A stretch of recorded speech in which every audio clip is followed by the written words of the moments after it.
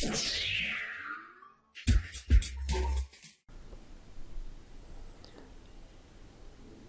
question was asked in GATE Electronics and Communication 2010 paper. We are asked to find out what is the value of current I in the circuit. This is a question from sinusoidal steady state response. Now we have an AC source of 20 volts and its frequency is 10 power 3 radians per second. Now with given omega we can calculate the impedances of this inductance and this capacitance. What is the impedance here? There is j omega L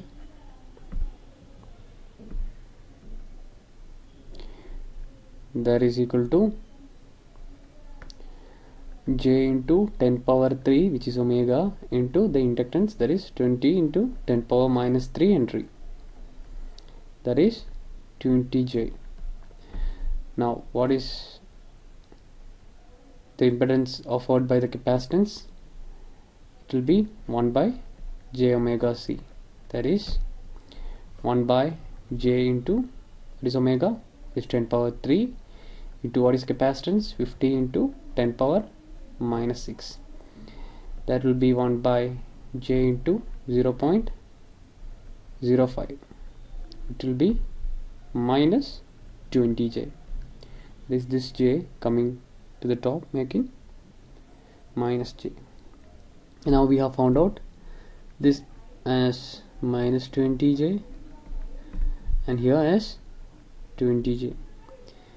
Now we have to find out what is the current. For that we will first find out the voltage here and then find out what is the current through 1 ohm.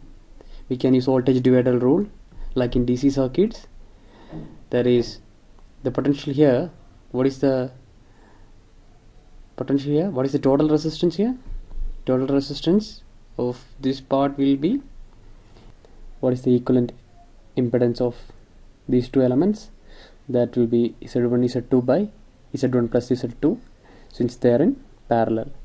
That will be 1 into minus 20j, that is minus 20j, divided by 1 plus minus 20j, that is 1 minus 20j. We have found out what is the equivalent impedance. Now by using voltage divider rule we can find out what is the potential here. Let's say this potential be V1 and V1 will be equal to, we have 20 divided by what is the total resistance, that is 20j plus, actually this will come as negative, minus 20j by 1 minus 20j into this resistance, that is minus 20j by 1 minus 20j. In solving this we will get, we can solve this expression using the calculator and we will get it as minus j. Now we have found out the voltage here, that is minus j, and what will be the current through 1 ohm?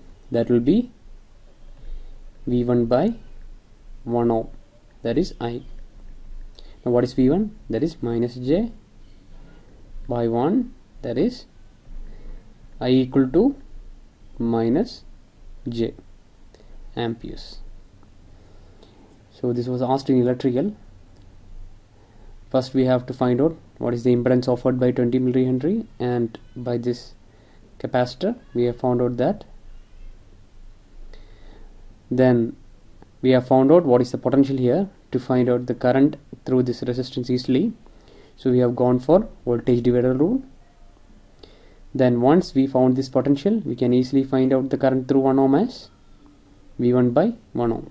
So the correct answer is minus j amperes.